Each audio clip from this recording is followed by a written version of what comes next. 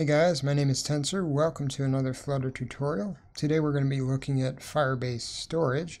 Firebase storage is a way of storing larger files that aren't just strings or data into Firebase.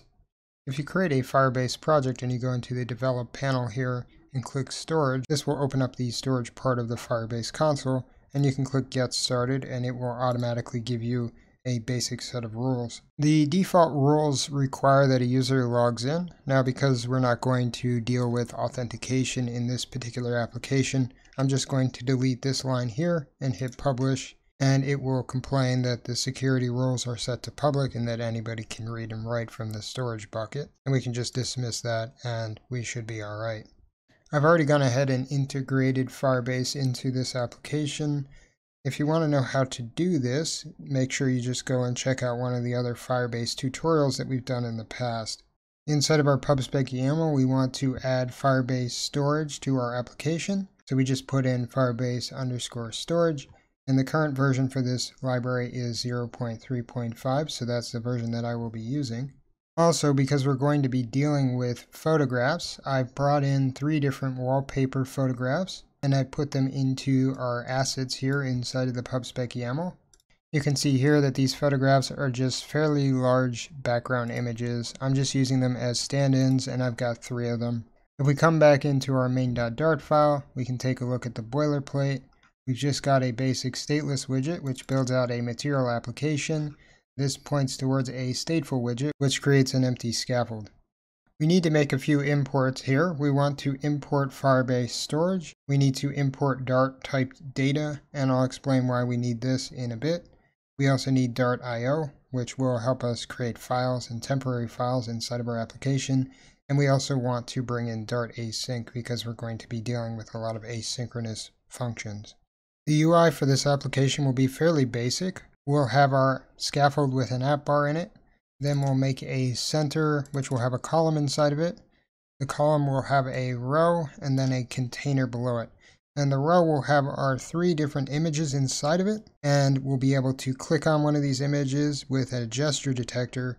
That image will be sent to storage, and then we'll be able to fetch that image using a floating action button. At the bottom of our application, let's create a list of strings which will be globally available to the rest of our application. These will just be the strings for the paths for our photographs. So our photographs are inside of the assets folder, inside of the photos folder, and then each one is called wallpaper 1, 2, and 3.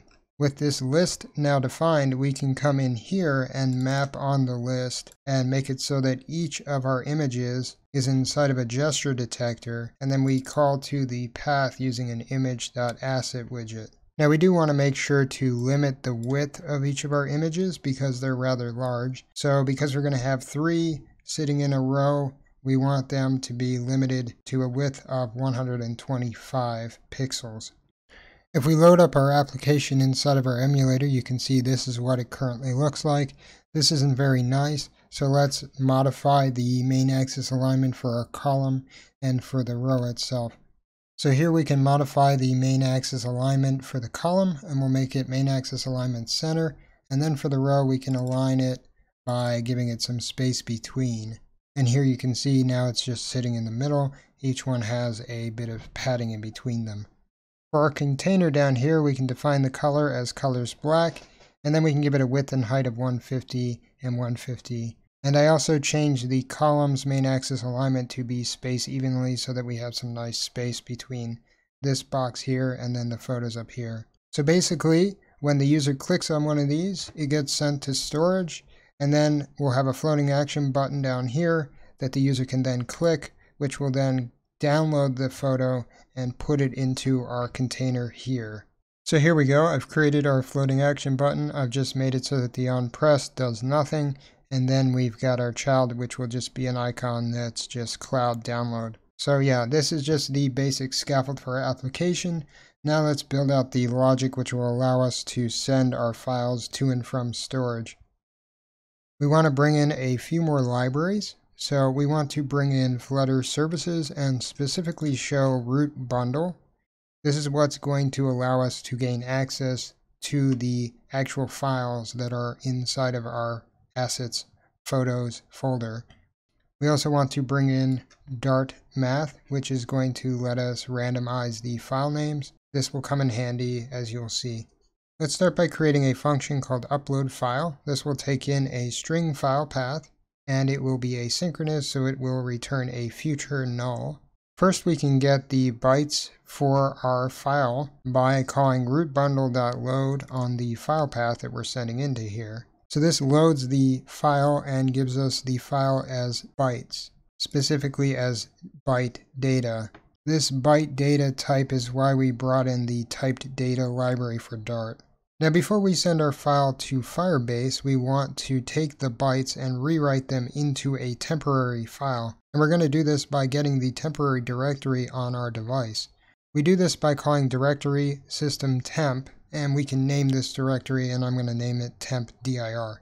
So this will give us the actual path to the directory, which we can store temporary files in. Now let's create a file name. So we want each of the files inside of this directory to have a random file name. And we can do this by calling random next integer and passing in 10,000. So the file name will be between 1 and 10,000. And because each of our files is actually a JPEG, we want to make sure to add that here as well into the file name. Now we can actually create the file by instantiating a new file on that directory. So we call our temp directory.path, and then we put the file name in front of it.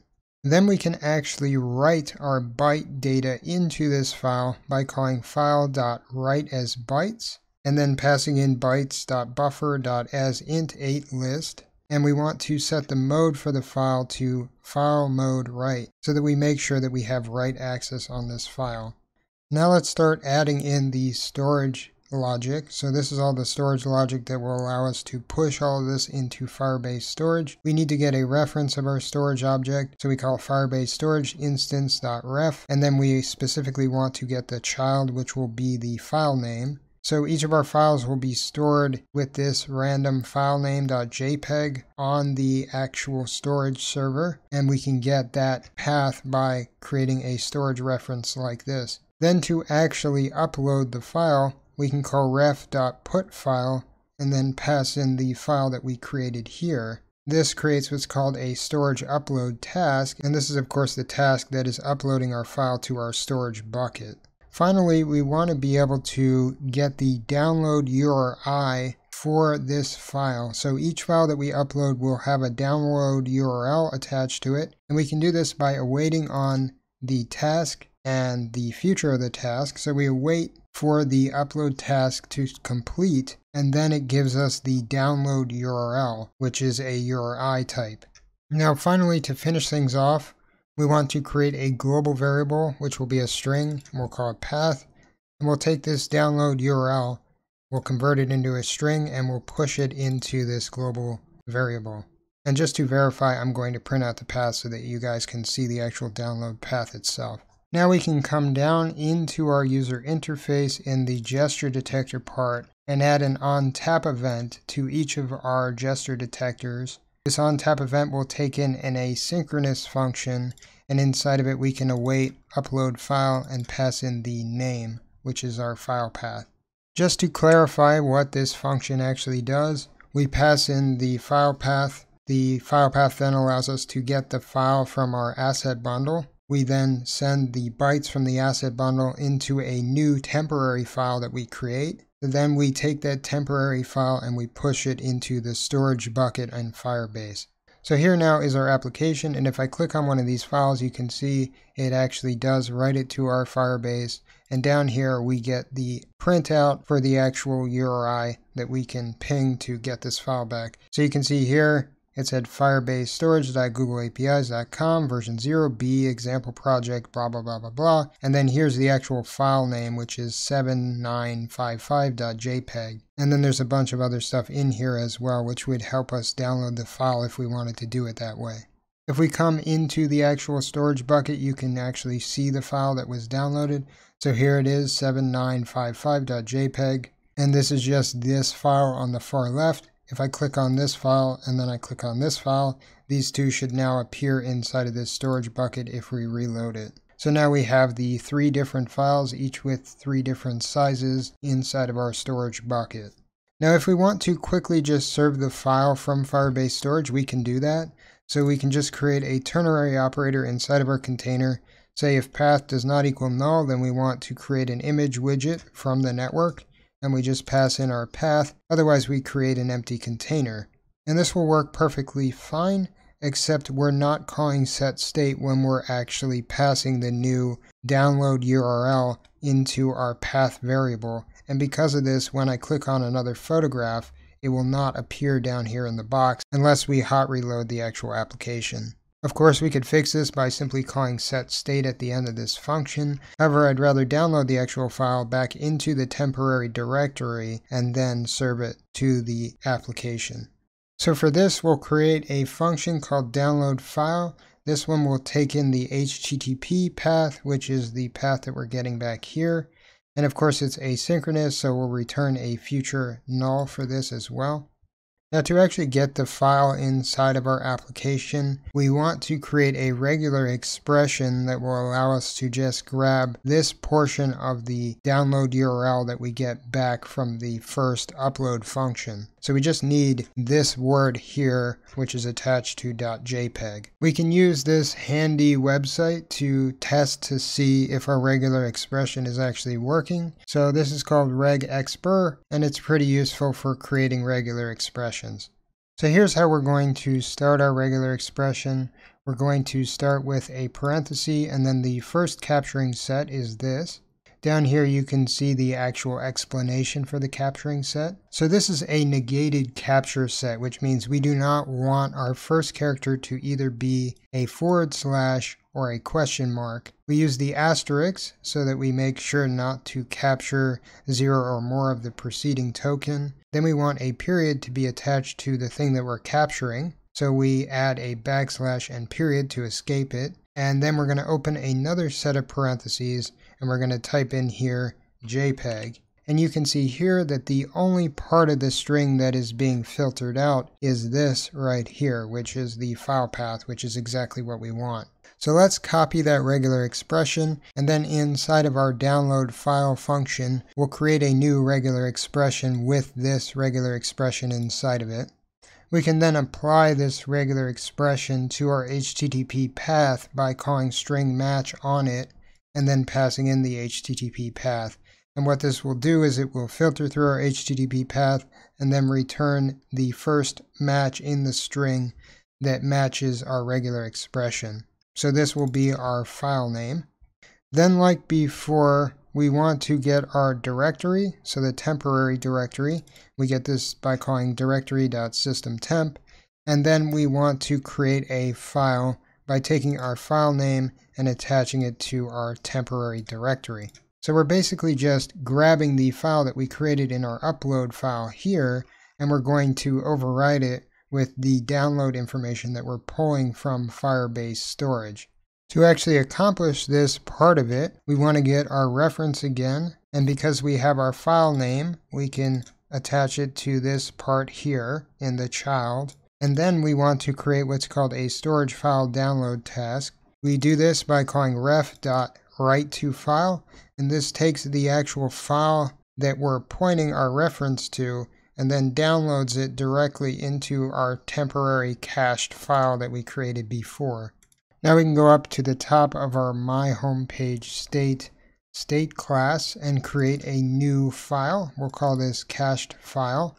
Then down inside of our download file function, what we'll do is we'll say final int byte number, await download task.future.total byte count. And what this will do is it will wait until the download task has finished and then give us the total byte count as an integer. And we can just print out this byte number. And then after all of this happens, we can call setstate and push the file here into our cached file. So we want to make sure that the download task happens first, and that's why we're running this little execution first. That way we actually get the file after we've downloaded the new information into it. Now down inside of our container here, we can say instead of path does not equal null, we can say cached file does not equal null. Then we create an image asset instead of an image network, and we put in our cached file.path instead of our path. Otherwise, we create that empty container still. Inside of our floating action button, we can now alter this onPressed function and make it so that it calls the download file function. So we say await download file, and then we pass in our underscore path variable. So now if we reload the application, you can see here we've got our 3 files. If I click on one of them, it will send that file into our storage. And then when I click the floating action button down here, the file will now appear inside of the box here. We can send another file to our storage, click the little button here, and it will then appear here as well. And we can do the same with the last file, and we can then download that last file. I know this way of doing things was a little inefficient in some places, but I did want to showcase most of the functionality of storage, as well as how you can cache files and things like that. Alright guys, well I hope you enjoyed this tutorial. If you did, feel free to like and subscribe. If you have any questions or comments, feel free to leave them in the box below. And if you disliked the video, then by all means, downvote it as much as you like. Have a good night.